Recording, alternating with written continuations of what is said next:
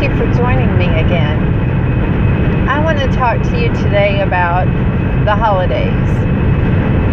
While for a lot of people it's a time to look forward to spending with friends and family, if you're alone or if you've lost someone, a family member, or gone through a recent breakup, or even just live far away from your family and can't get back to them for the holiday, it can be a really sad time, and a time that people suffer with depression.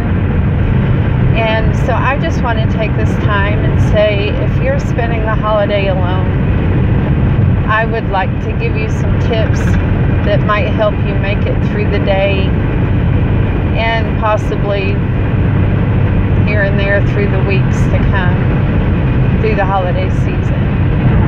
So my first thing that I would like to suggest is to make a plan for the day.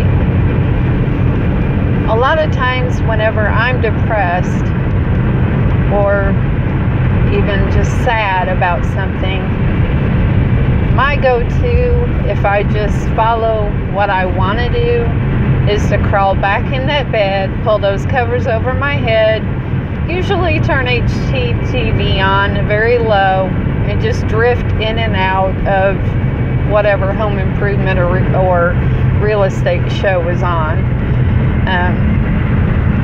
And that is what I'll do if I just don't take time to plan.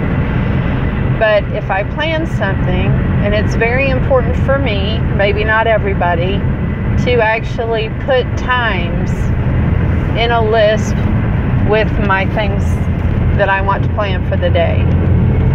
So the first thing after you think about your plan is to prioritize. Just take time to think about the things that you enjoy doing, or maybe some kind of pampering thing that you just don't take time to do for yourself, and just put them in a list by priority. You don't have to do them in the list of priority. This is just something to make sure that you sit down and really think about the things that could make this a day that's special for you. So some of the things that I like to do, I love to write, and that's probably always going to be pretty close to the top of my list of, if I could do anything with this day, what would I really like to do? And I started a novel a few years ago, but I've only finished it about halfway, and to be completely honest, I wrote all of that, probably 90% of it, in about 3 weeks, where I was, just somewhere where I could concentrate on writing. And so I just always find other reasons. I find reasons that I can't write, like, laundry, keeping the house work done, cooking, working. And so if I had a day that I could just do whatever I wanted, it would be pretty high on my priority list. So I would be sure to schedule that in. And if you like to do whatever this thing is, first thing in the morning, schedule it early.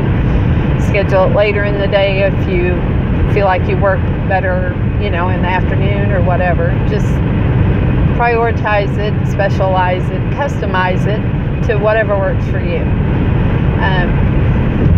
So I would also like to encourage you, do something to pamper yourself.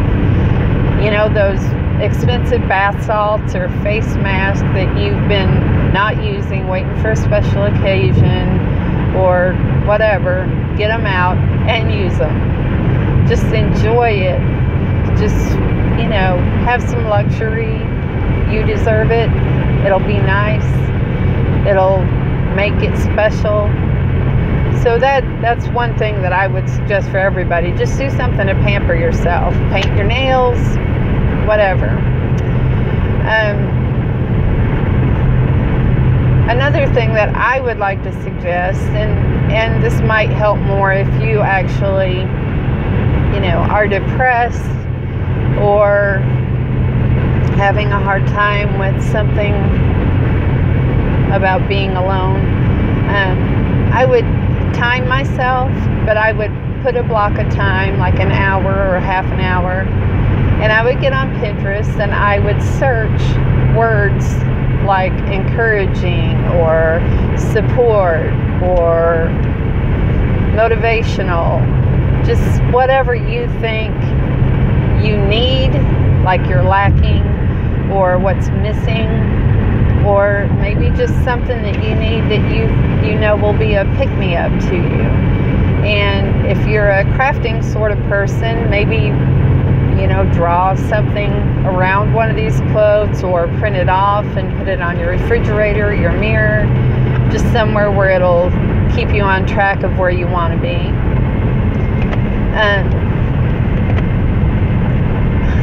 Just thought I'd try that. Didn't really help much.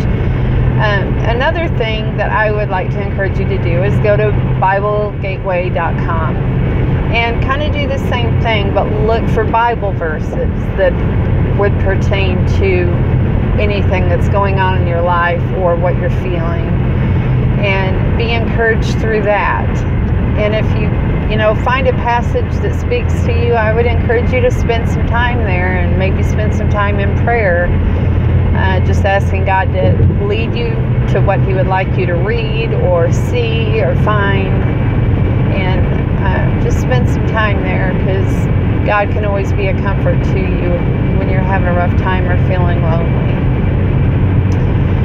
The next thing I think is really enjoyable, and that would be to plan a time to have like a movie date. And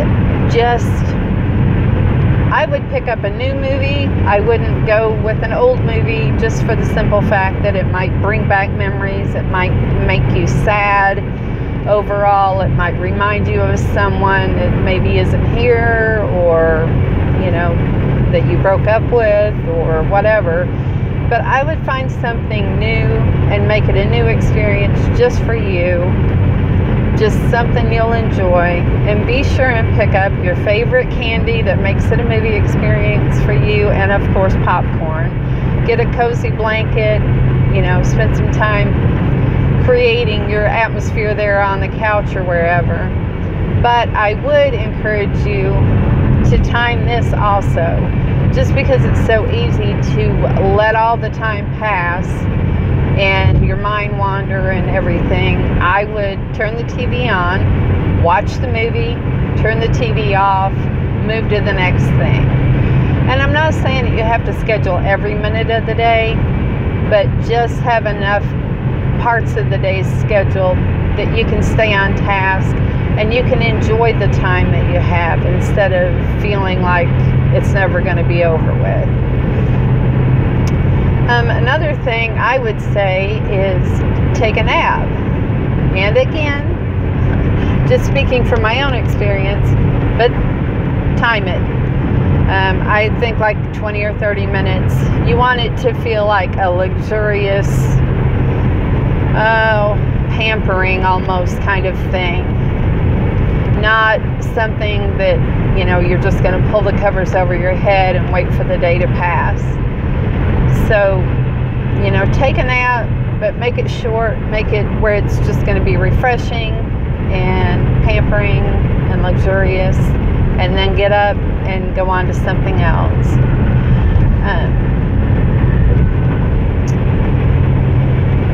The last thing that I'm really thinking about is, that food that you like, or that treat, or that delicacy, or, some gourmet hot chocolate or something. Whatever is your go-to, well, not your go-to, but something that you just love, but you usually don't allow yourself to have. You know what it is. Everybody's got one. It costs a little bit more than you want to spend, or it's got too many calories. You don't want to, overdo it. This is the time to do it. Get whatever it is, or make it. Turn your music on, down low. Light some candles. Turn the don't have the TV on, anything like that. Create a true experience where you can savor and enjoy every single bite of whatever it is. It's nice. It's just nice to do something like that for yourself and enjoy it. And I shouldn't have to say this, but no calories count, no guilt, nothing. Just enjoy it. I hope that these help, and I hope whether you use them on Thanksgiving or another day that, maybe there was something else you wanted to be doing and it didn't work out for whatever reason.